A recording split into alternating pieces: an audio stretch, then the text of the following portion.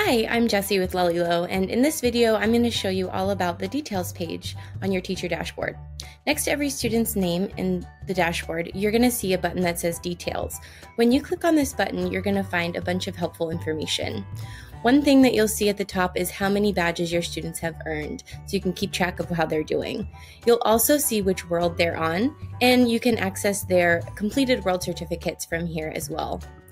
You'll also see a student activity calendar. This will show you all of the activity that your students have been doing in Lalilo, both at school and at home.